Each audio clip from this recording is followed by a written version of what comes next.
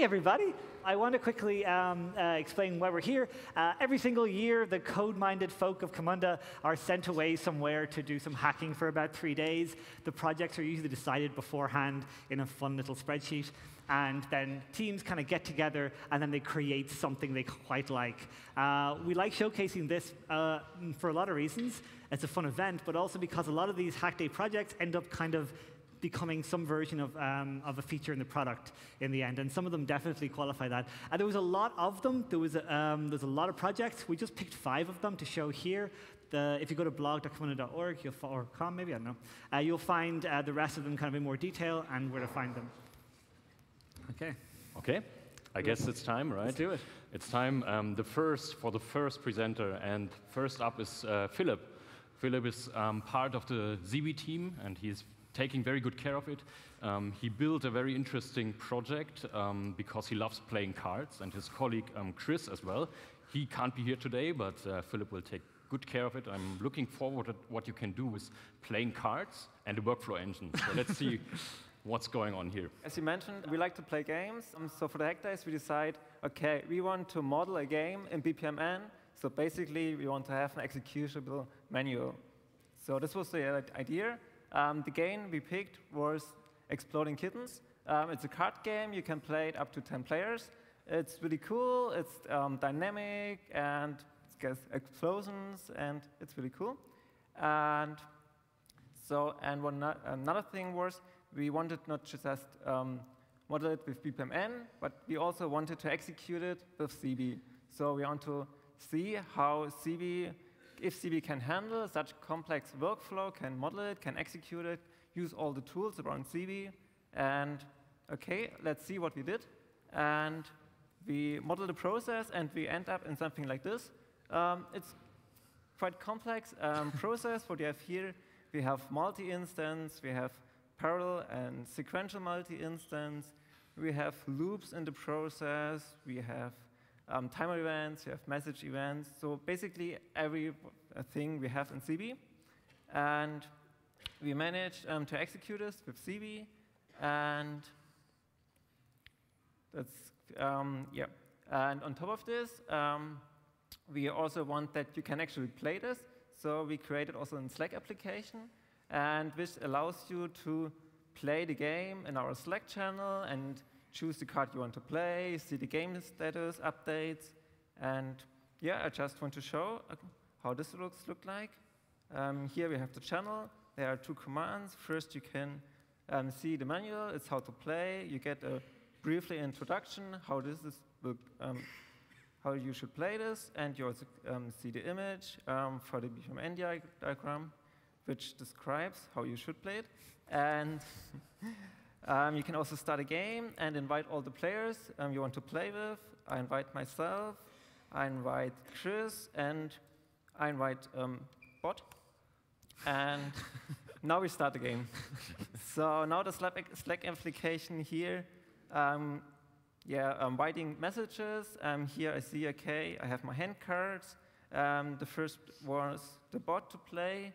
He didn't play any card. He just drew a card. Because in the game, you can play all your hand cards, and by the end of your turn, you need to draw something. OK, I'm the next one. I can play an action card. I can here alter the future. That means I can look at the top 3 cards, change the order of the cards, because it can be an exploding card. If I draw an exploding card, I explode, and the game is over for me. So, but unfortunately, the bot noped it, so I can't play my action. So I just skip my phase. I don't want to draw a card because it can be exploding. I don't know. Because I wasn't able to change the future. Now Chris is there. He will play, and he plays an attack card. Nice thing. So the bot is now needs to do 2 turns. The bot plays. OK, has 2 cards. He drew 2 cards. It was lucky, not an exploding card. OK, now we can play the whole game, and we can have a brief look. It's OK. Let's check the Camunda cloud. Let's go to operate and see our instance. You have one instance which is created just now. we can see, okay, open the instance view, and here we can say, okay, we did a couple of turns, and so this is really running on the Camunda cloud. And now you can also all play it, because you can play it on the CV Slack channel. So go to cv.io, scroll down, go to CV Slack channel. It opens the Slack channel. Select the channel, which is called Exploding VPN Game, and then here you can play. So I invite all of you, just go there and play the game. Have fun. Thanks a lot.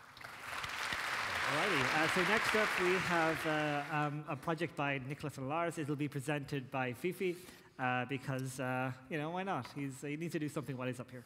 So this is a project about a GitHub plugin to allow you to be able to actually visualize models. If you upload them into GitHub, you'll be able to actually see them. It generates the image from the BPMN model.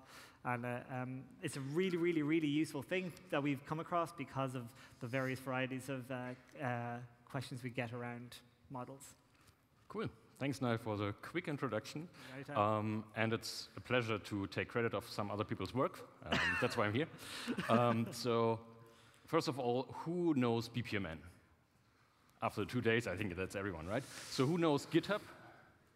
OK, cool. Almost the same people. That's great. Two really bright people out of Camunda, they decided to help us, kind of. Because many of us, I guess, are using GitHub, or actually Git, to store BPMN diagrams right now. We have seen Kavemo. You can upload your diagrams there. You can collaborate. But sometimes also when you add properties in the Camunda modeler as a developer, you end up in committing that into your project, let it be a Spring Boot application. And one of the challenges is actually that once you committed this BPMN file into something like GitHub, you have sometimes problems in like really seeing what's going on. So for example, I have this small little diagram that I prepared here, and behind BPMN is, of course, the specification. This is, in the end, XML, right? So it's just a lot of text. And for me, and as a developer, this is actually hard to use to understand what's going on. And also, if the business side goes into the GitHub, they sometimes have access to it, actually. Then they find this, and they have no idea how that looks like. Now, what the guys built is actually quite cool. So one thing we could do, for example, is we can get the raw data here now of this BPMN diagram. This is nothing that they built, but a GitHub feature. Now I can copy this URL. And let's imagine I want to comment about something about this diagram, that something is not working. I can create a new GitHub issue and say something doesn't work. Then I will go ahead here. I will continue with something like this, my process maybe. And what I will do then is I will just copy this URL that I got here, and I will submit a new issue. And what will happen then, if the Wi-Fi allows me to do that, there is automatically some small bot running, and it will automatically convert this BPMN XML right into an image that I can then also zoom in like this. And then I can really go into the details of what this BPMN process was all about. So this is actually already quite cool, but this is, of course, not enough. What I can do on top of that, let's go back to this issue here.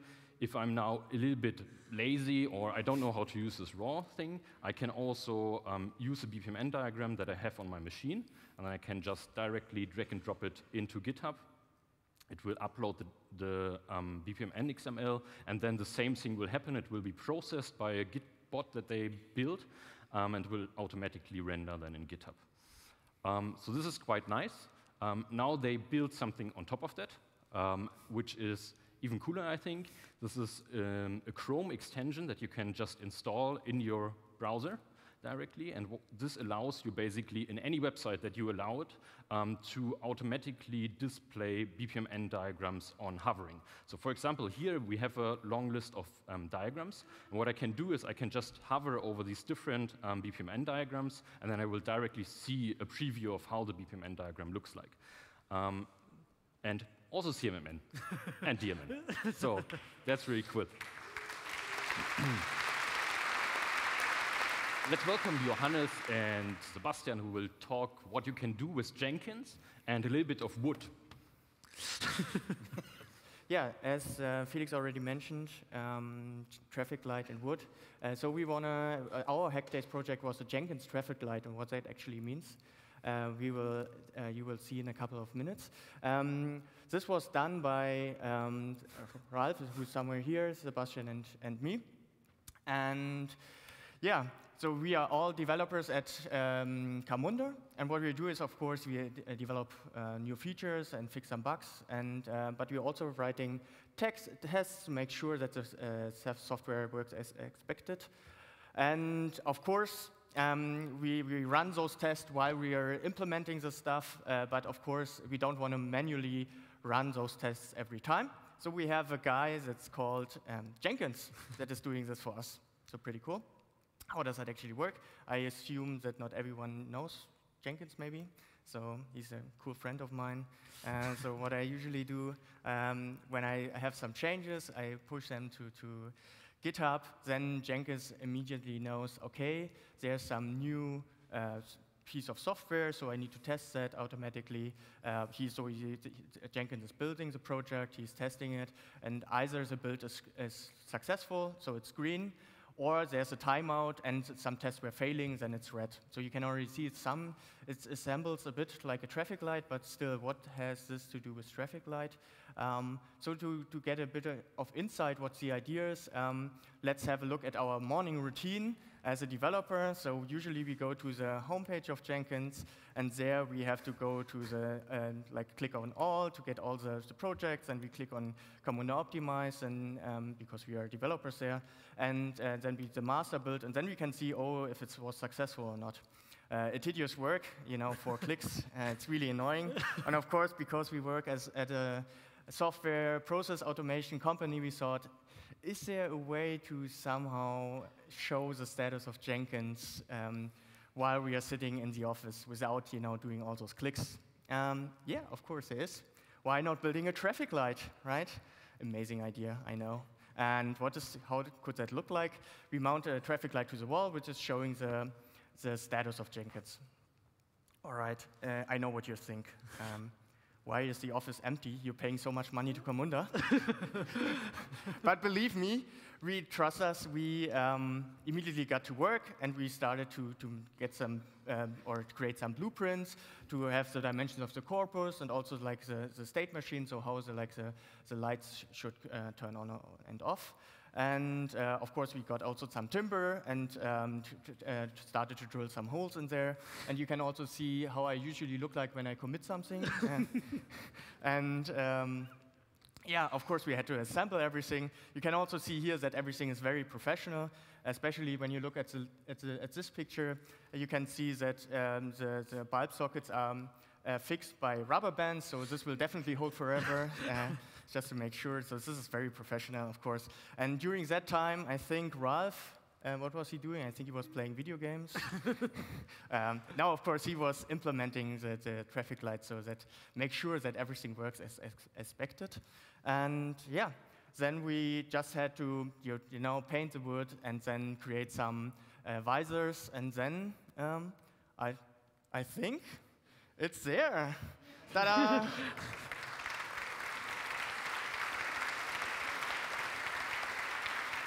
Okay, I think this is the time to hand over to Sebastian, and we go to the demo, right?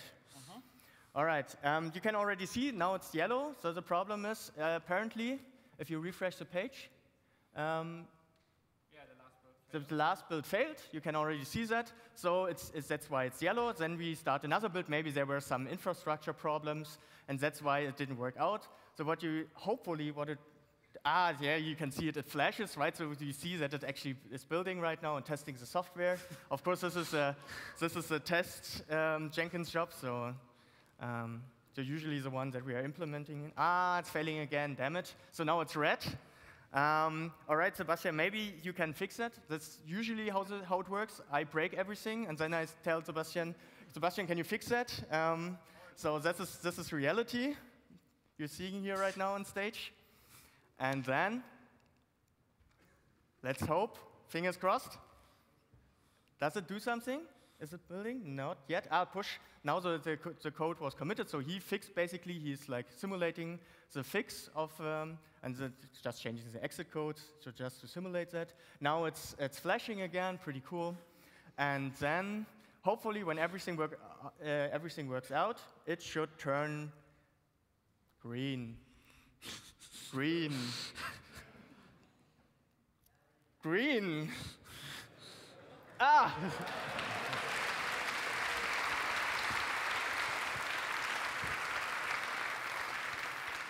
Of course, we are proper software engineers, so we try to think of every edge case. So maybe there's some problems with the connections to Jenkins. So let's see what happens if we plug off the cable. So we see, oh, the traffic light's going crazy. And of course, if it's, yeah, I mean, it seems like it's getting really angry. Yeah. All right, that's it. Wow. Thank you very much. OK, well, next up, through a cloud of smoke, I assume, is Tobias. If you guys were in the workshop yesterday, you would have seen Tobias do a talk about the Camunda BPMN certs library. Can you see him through that? No. Are you all right? I hope you can. Yeah, fog machines for magic everybody. entrance. Yeah. So yeah, and this time he's going to talk about a Hackday project that involves JRPC, and yeah, and what he did with that. Take it away. OK, great. OK, you can see it. So as you can see me, but you can't see the slides somehow. The topic I want to talk about is external tasks. We have heard about those a lot. So Camunda Runtime provides a very lovely thing for it. That's the REST API. So you can work on the external tasks that you have in no matter what language you like, at least if it's understanding REST and can work with it, that's fine. So that's a nice pair, but since external tasks are usually done by external task workers, which are usually machines, we're talking about machine-to-machine communication here. And well, this is fine with REST and HTTP 1.1, but you can actually do better. And the thing that you compare it with is gRPC. So if you know ZB or something about it, you may know that they use it a lot. So they use it for every communication. That's the protocol. It's invented by Google. They open sourced it, so it's a different framework, and it's using HTTP 2. And with that, you get a lot of cool stuff that's bundled with it, so you don't have to do the long polling that you may know when you use the REST API and have a JavaScript or Java client, for example. You don't need all of that stuff. So I wanted to know if this works together. So can we build a gRPC API for only the external tasks? So for example, you have a project and you just want to expose the external task API via gRPC and nothing more than that, because we have a lot of customers that just want to provide the external task to the outside, but they have to use the whole REST API and have to expose the whole REST API in order to do that. So, and together with Ben, I had a look into this, and we tried to come up with a solution that provides this, and it actually works. And I'm going to show you in a minute. Yeah, I'm not just claiming it, I'm sorry. And we built something here. So we built up a little repository, and let me just go there. So this is it. So this is the repository, nothing very special. So I guess the title is saying what it does. So we provide a Spring Boot starter for it, so you can use it in your project.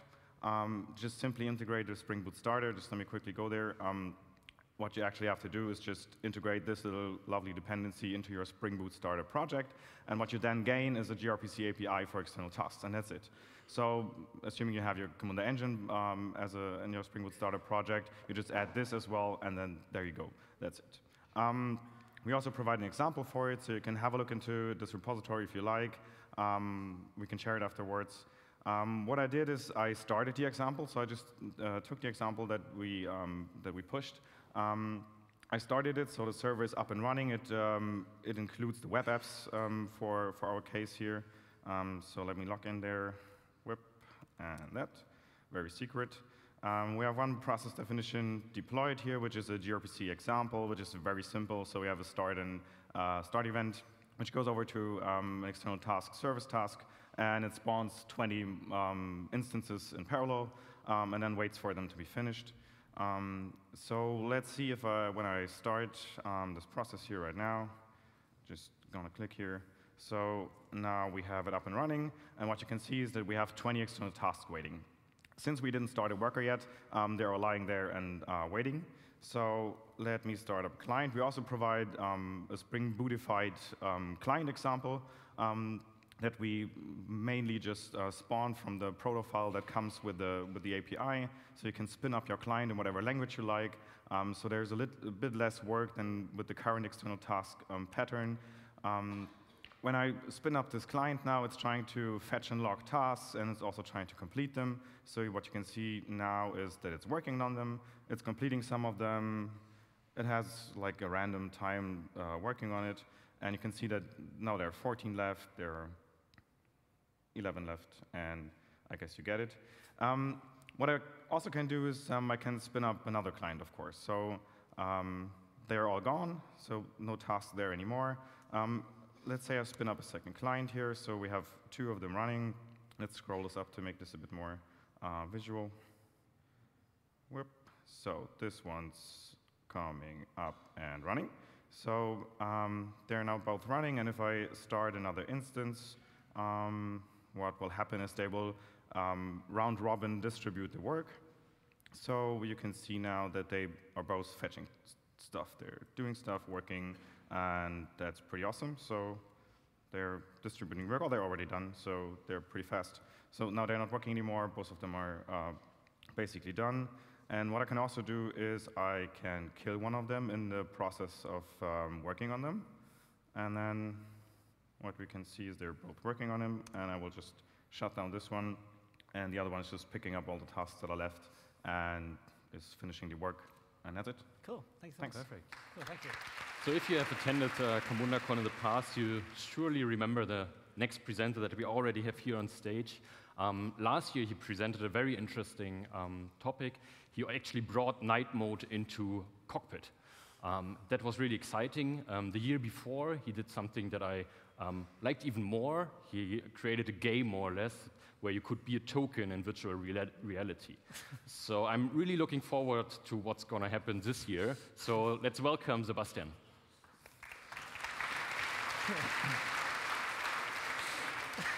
Thank you. Hello, everyone. I'm Sebastian, and it's time for some audience participation. So please raise your hand if you have seen and enjoyed one of my past presentations. Yeah, quite a few. Awesome. Now, please raise your hand if you have actually installed one of my plugins. OK, so you have enjoyed my presentations, but actually not installed any of them. So my takeaway from this is that I should give you a little bit more insight in how to actually install a plugin in Camunda. So this is what my talk will be about, installing a plugin in Camunda.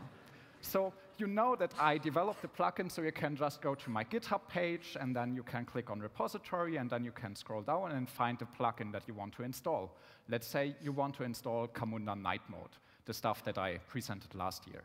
So you click on that, then you go to the repository page, and you can click on clone or download to open this dialog, and then you download the zip, and then you wait until the file is downloaded. Then you go to your download directory. This is mine. It's very organized, so it's very easy to find what I just downloaded. It's right there. So then I can extract it, and then I have a bundle of files. So now what? I have Camunda as an engine at the one hand, and at the other side, I have a bundle of files that are a plugin. And now I have to integrate them somehow. So I probably have to copy the file somewhere, but let's see if we can ask the documentation where exactly. So this is the Camunda documentation, and then you can go to Web Applications, click on the little triangle, not the text link, and then you can go to Cockpit, and then to Extending, and then to Plugins, and then you can contemplate the nature of a Cockpit plugin. Looks like this, the nature of a Cockpit plugin. The nature of the Cockpit plugin.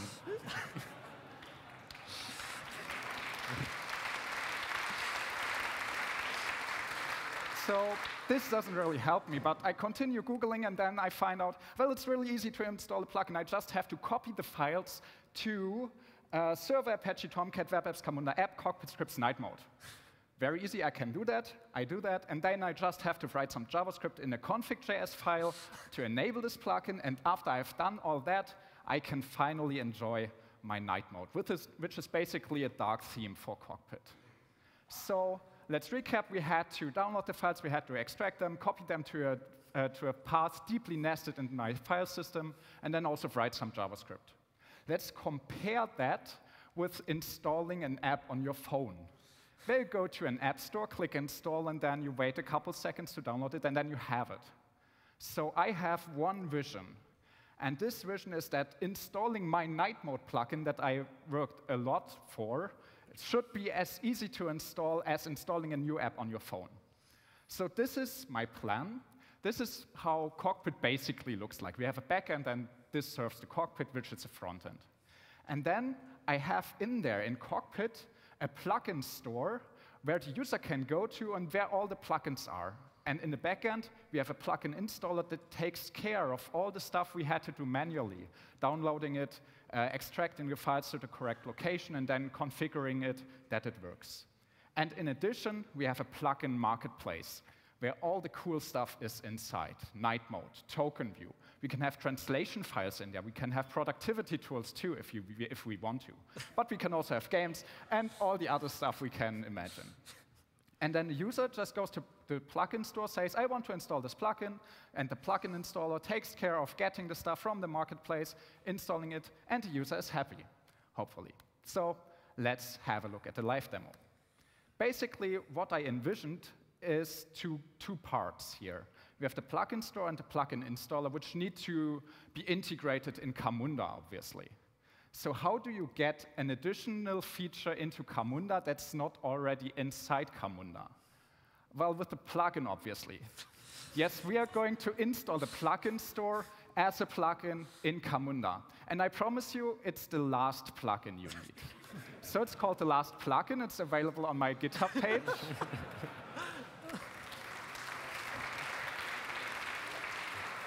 And it's very easy to install. See, it's only like 3 levels deep in the file system.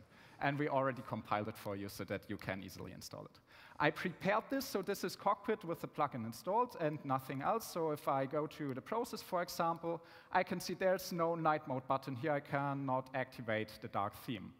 But there's a new entry in the navigation. It's called Plugin Store. And if I click there, I can see all the stuff that's already available. Like we have Tic-Tac-Toe, we have Space Invaders, we have translations, a German translation. Obviously, it's called the Camunda Pilotenkanzel. We have comics, and obviously, we also have Camunda Night Mode. And let's remember, we had to download it, extract it, copy the files to the location, and then write some JavaScript to enable a plugin there. Let's do the same with the plugin store. It's done. So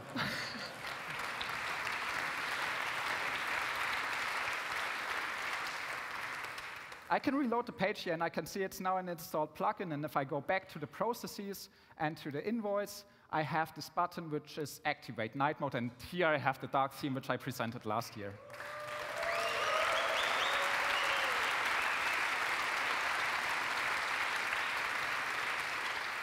Something else happened last year, but let's not go there. So this is a plugin store, and you might be wondering, how can I get my plugin in there, and how can you make sure that it still works? Well, this is basically the second part of this one here, right? This is the plugin marketplace. And this is just another GitHub repository. And if we go there, it's also on my GitHub account, you can see that every plugin we just saw is a directory in this repository. So in order to get your plugin in, you can just do a pull request. And like in a real app store, a team of very senior engineers, in this case me, just has a look at the plugin and says, oh, I don't like this plugin, reject. Or I like this one, I accept it, it has cats in them. So basically it works like a real app store. And if we have a look in here, the source directory contains all the files we just downloaded manually. And in addition to that, we have a setup JSON, which instructs the installer we have in this plugin, this one here, how to install this plugin. So this is the plugin store. I hope you like it. Yes. I know some of you might be a little bit disappointed that basically I've just shown you a new way to install the stuff I have already shown you. So 2 years ago, I've shown you Be a Token, a game where you can be a token and go through your process in virtual reality. Last year, we had Night Mode, which is a procedurally generated story-based game based on your BPMN processes. So what could I do this year? And this is the answer. It's Cockpit Shootout. It's a first-person shooter based on Quake 3 that not only runs inside your browser, but inside Cockpit and is installable right from this new plugin store. So let's install it. It's that easy. And then let's go to the dashboard. And we see that all the useful stuff has been removed. And instead, we now load Quake and can now play Quake in Cockpit and have a nice shootout here. And what better way is there to end 2 days of amazing talks with fantastic speakers than to conclude CamundaCon 2019 with a bang. Thank you very much.